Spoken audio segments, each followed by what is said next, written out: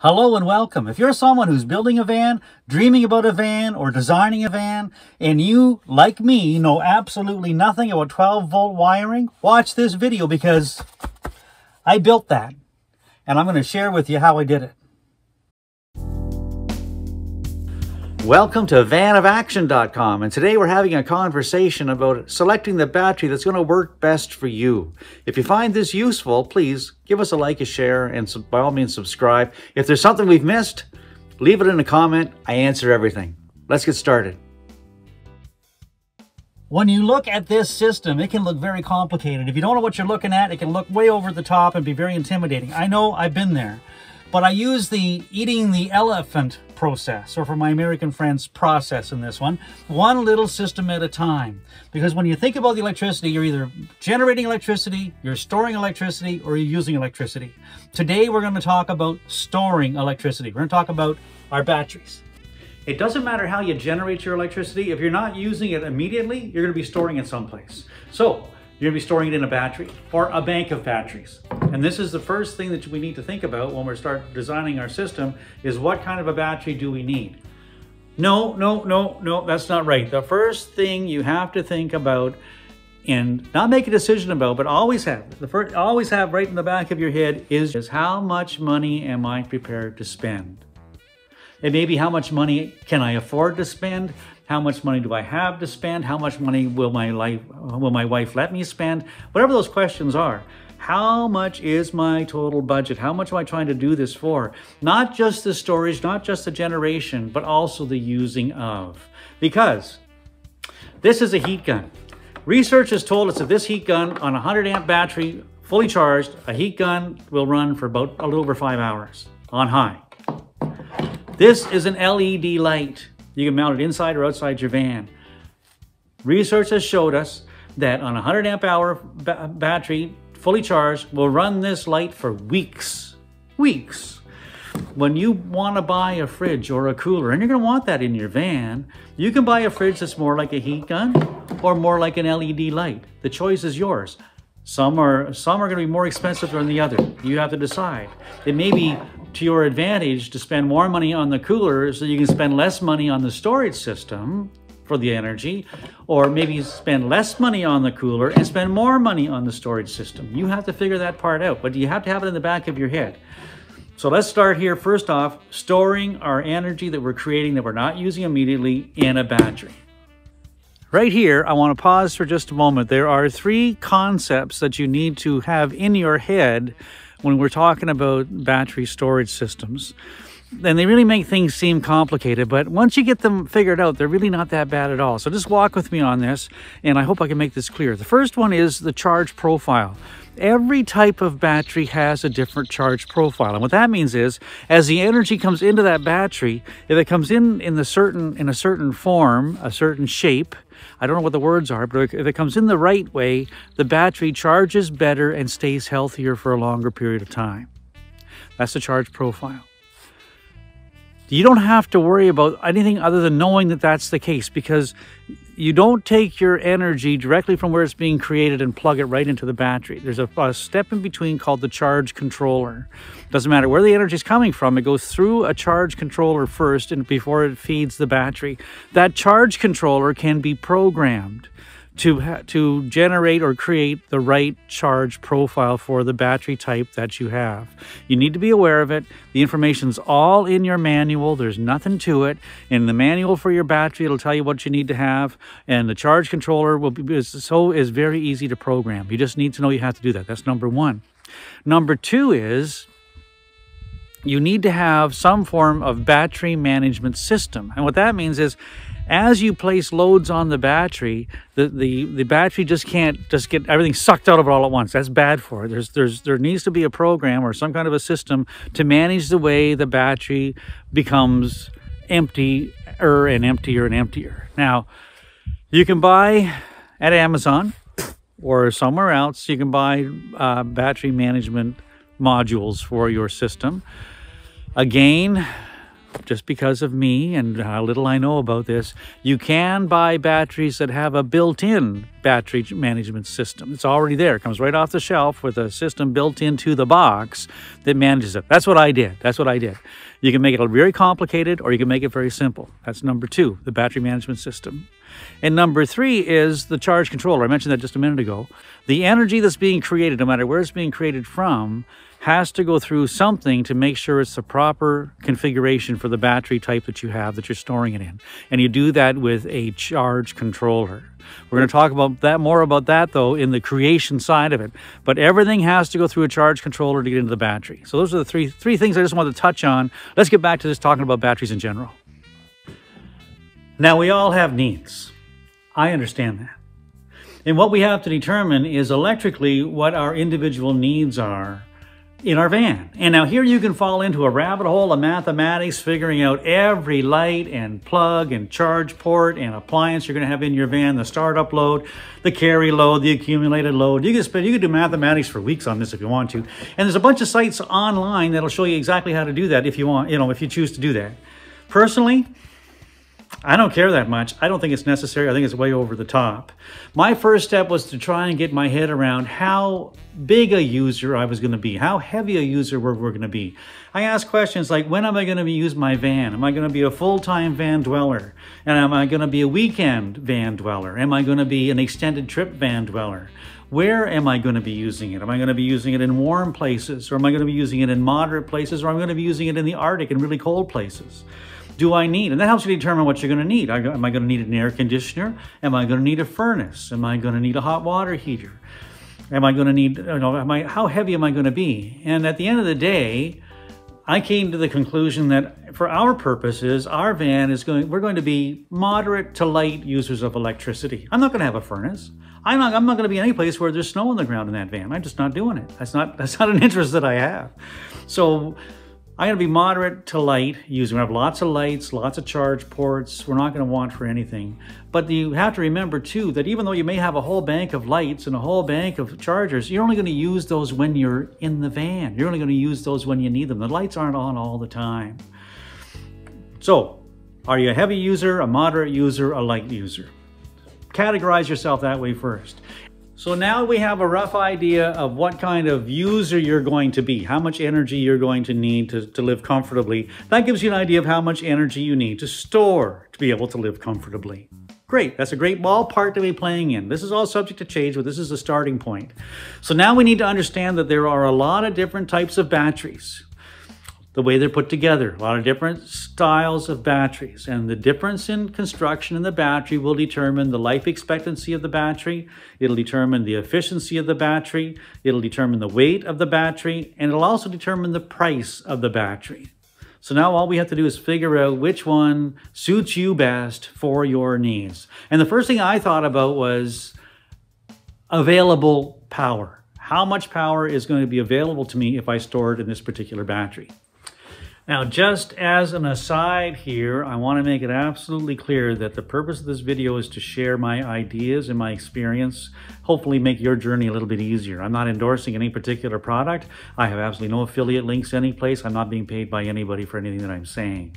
Having said that, and understanding and recognizing in myself that I know dick about this, I didn't want to make it any harder for myself than I had to. And so I felt it was in my best interest to buy components that were all manufactured to play nice together.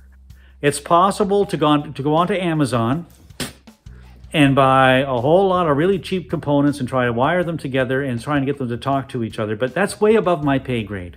I thought it would be to my personal advantage to spend a little bit more and buy components that were designed right out of the gate to be able to work together. So I chose to use Renogy products. This is a Renogy battery.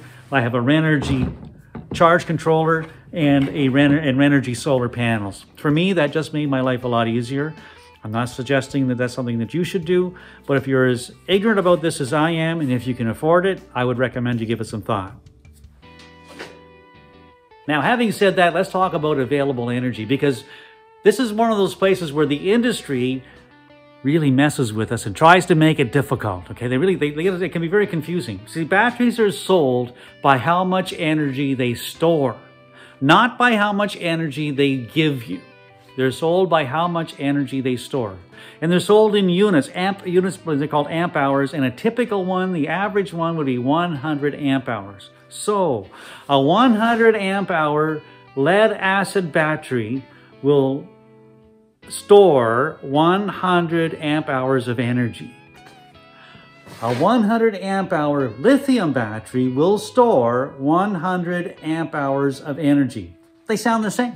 Sounds like the same thing. But the 100 amp hour lead acid battery can only be safely discharged to 50% of its capacity, which means it only has 50 amp hours available to you to use. If you go below 50%, you start harming the battery. You start hurting the cells.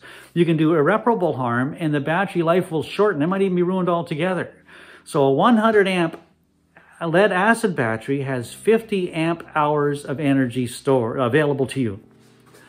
A 100 amp hour lithium battery, on the other hand, can be discharged up, they say up to 100%, 95 to 100%. So a 100 amp hour lithium battery has 100 amp hours of energy available to you. 95 amp hours of energy available to you.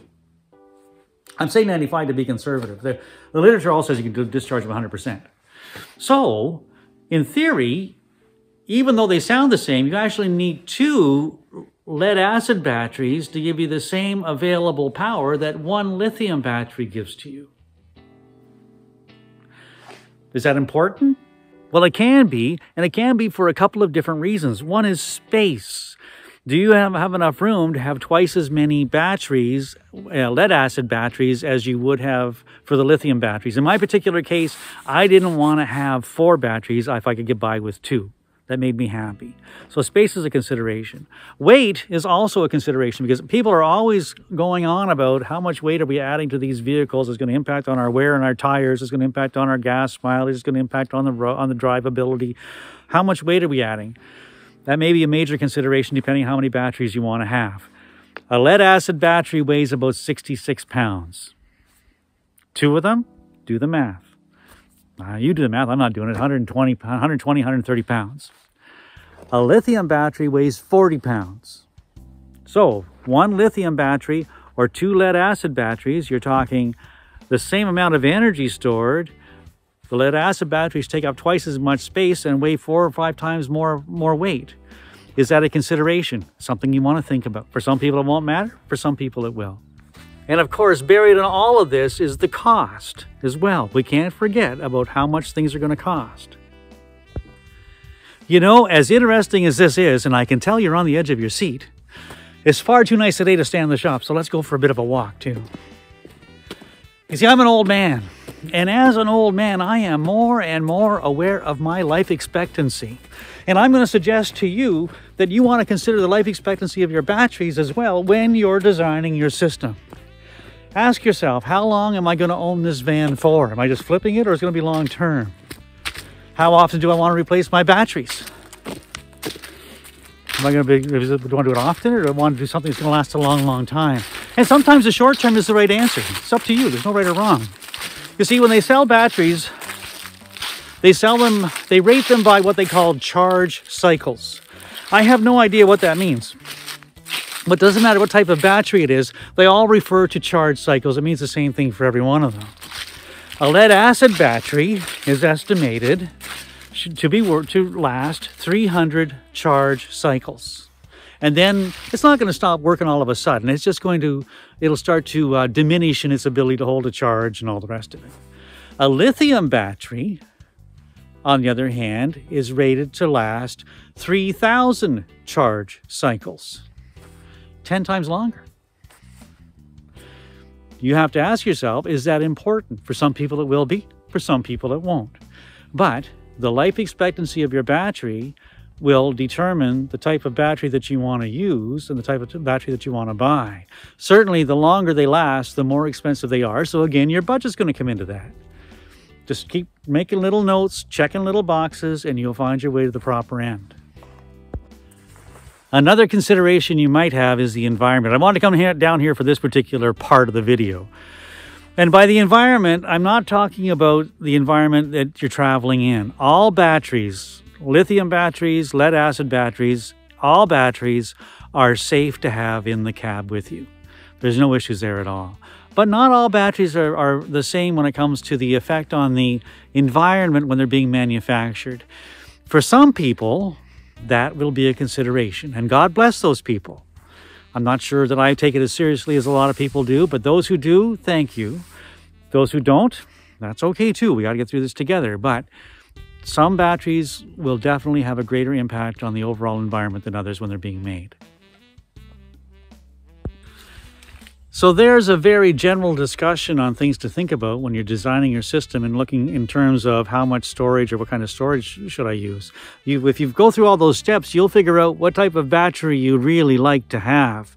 But then the question becomes, well, how many do I need? And the way I arrived at that for myself was I thought, well, I'm going to look at this a little differently. I know I don't need to be able to store any more energy than I can generate. And so, how much energy can I generate? And on the roof of my van, there's only so much space available for solar panels. And in my particular case, I felt I was going to top out somewhere around 500 watts on the roof max. That'd be it. So I worked backwards from there, and I thought, well, how much will solar panels generate? And I found out that two 100-watt, 12-volt solar panels on an ideal day will recharge a 100-amp-hour battery. That's how much they'll generate. Now, I know a 100-amp-hour battery is going to run a heat gun for over 5 hours. That's probably more energy than I need. But to be safe, I want to be really comfortable. So I chose to have 200 amp hours available energy to me. So that could be 4 lead acid batteries at 240 pounds added weight, or it could be 2 lithium batteries at 40 pounds added weight, less space used.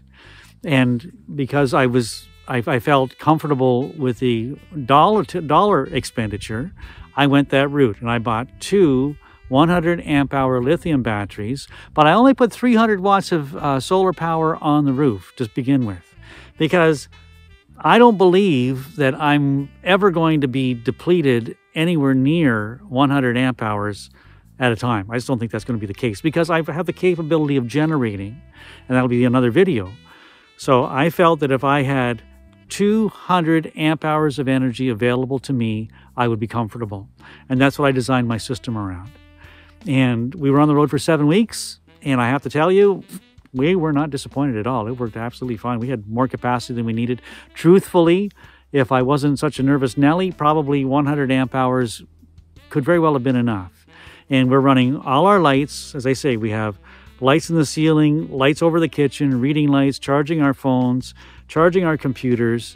We also have our 97-liter dometic refrigerator, freezer, cooler as a dual zone. Half of it was set to freezer mode. We were making ice for 7 weeks using our solar power and the battery energy that we had saved. We had 2 fans in our ceiling. We were running at least 1 fan all night long. We never used more than 10 to 12 amp hours of energy overnight. We had lots of capacity. I like the idea of the life cycle, the life expectancy being as old as I am. I'm never going to have to change these batteries, which is good. And this is a van that I'm not expecting to sell. I want to keep it for a while, so I wanted something that was going to be reliable. Those are choices you have to make. I hope you found this useful. If you have any questions, if there's something I've missed, please add it in the comment below. I answer everything. If you do find it useful, please give me a like and a share. And by all means, subscribe. I'll be doing other videos on solar panels, on DC to DC. Another video on how to generate electricity, and another video on how to use electricity. Cheers.